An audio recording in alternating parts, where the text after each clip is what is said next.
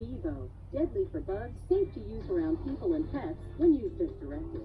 Zevo is bioselective. Hi, Eric. It targets nervous system receptors. Hi, Gloria. In insects, not in people or pets. Zevo is powerful. It can Susie wants to play. Natural enemies of bugs. Susie, play with her. Available now at select Target and Home Depot stores. Hi, I'm Barry Sloan with NewTek, your business solutions company. Does your business need money? Whether you need $10,000 or $10 million, you can count on NewTek, the nation's largest non-bank government-guaranteed lender. NewTek can help your business expand and grow. With a simple phone interview, we can pre-qualify you in just 48 hours.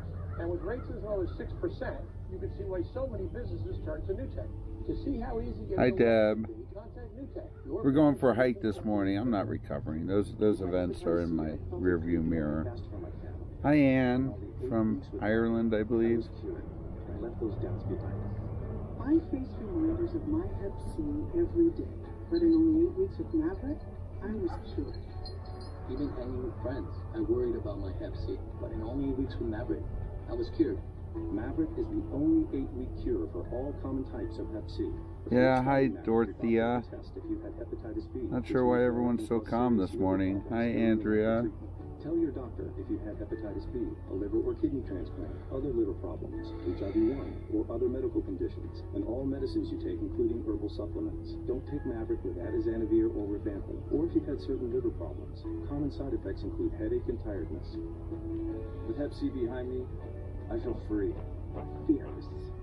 There's no looking back, because I am cured. Talk to your doctor about Maverick. And the Blues have the lead.